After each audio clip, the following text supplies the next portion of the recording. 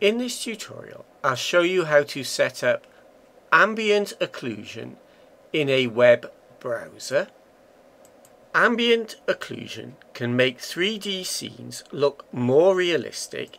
It's a shading and rendering technique. Screen space ambient occlusion works well with real-time processing used in a web browser. Change Blender Render to Blend4web and click Set Recommended Options. Press S to scale 4 and enter. In Object Properties, set the Z scale to 0.02. Add Mesh Monkey.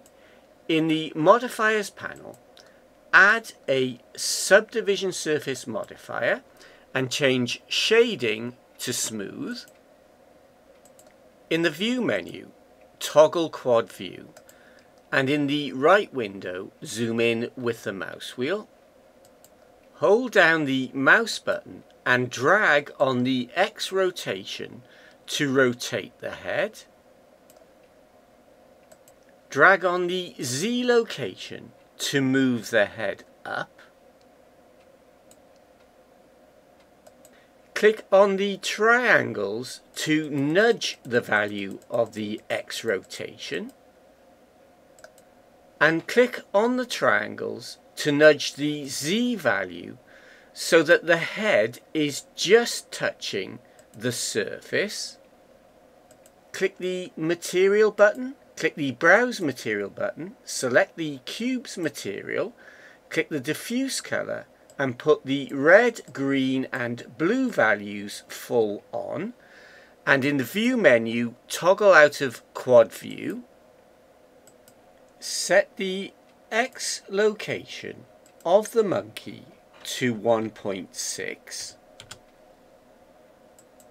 Duplicate, hold down Shift, press D and enter, and set the X location of the duplicate to -1.6. In the World Properties, turn Environmental Lighting on and set the energy to 0.8.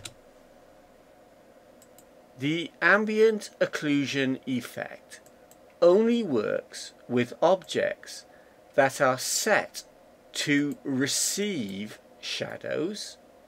Select the flattened cube and click Receive Shadows. To turn ambient occlusion for a web browser on, in the Render Properties, click Ambient Occlusion and open up the panel.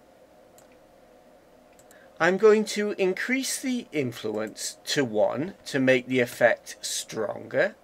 Before I click Fast Preview, I'm going to click Enable Synchronization so that each time I preview the scene, it's opened in a new browser tab. Click Fast Preview. We get ambient occlusion in real time in a web browser window. We see the effect on the flattened cube and on the monkey that we set to receive shadows. In the Blender manual, in the post-processing effects section, they describe the additional settings which I'm going to look at next. The first additional setting that I'm going to change is the radius increase, which I'm going to change from 3 to 10 and click Fast Preview. Comparing with the result for the value of 3, there is a bigger shadow area. One of the reasons why computer-generated graphics can look unrealistic is because they are too perfect. The ambient occlusion with a radius increase of 3 gives a nice grungy appearance. With a radius increase setting of 10, you get a less grungy effect, but you get a nice diffuse shadow effect.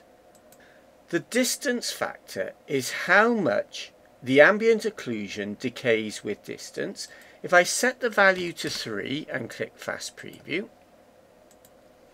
it reduces the effect with distance, so it reduces the strength of the diffuse shadow, going back to Blender and resetting the distance factor. With samples, the higher the number, the better the quality, but the longer the processing time. But I found a high number cleaned up the effect. So setting the number of samples to 8 and clicking Fast Preview, we get a darker, grungier appearance than with 16 samples. Going back to the manual, the Use Hemisphere setting, the manual says it uses a different shading law. So putting it on and clicking Fast Preview, we get a cleaner effect with a distinct diffuse shadow. I didn't find that the blur depth settings made any difference, but it still leaves you with plenty of settings to experiment with.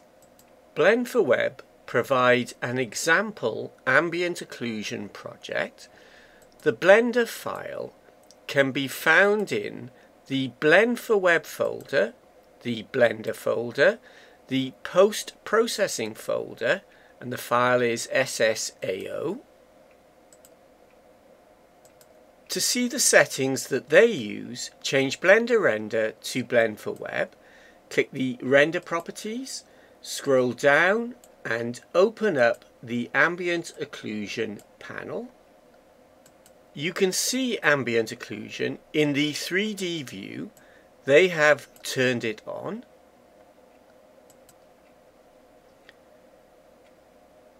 Their scene is a little bit better than mine. Going back to Blender, I'll turn Ambient Occlusion on in the 3D view window. Click the plus to open up the Properties panel. Scroll down and click Ambient Occlusion, and there are new settings to play with, but they are only cosmetic. They will not affect the scene that is exported. That's the end of the tutorial.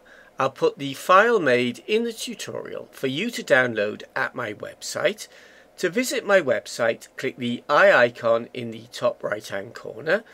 If you'd like to subscribe, click the stickman. If you'd like to sponsor my tutorials, click the Patreon link. Thanks for watching and goodbye.